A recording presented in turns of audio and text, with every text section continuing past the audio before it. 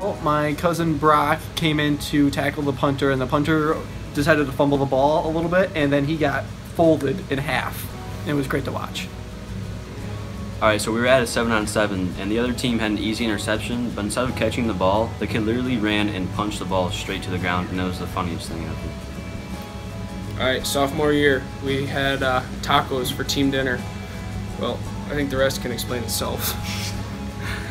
One day for practice, it was downpouring, and we went out, and the field was flooded, and it was all muddy.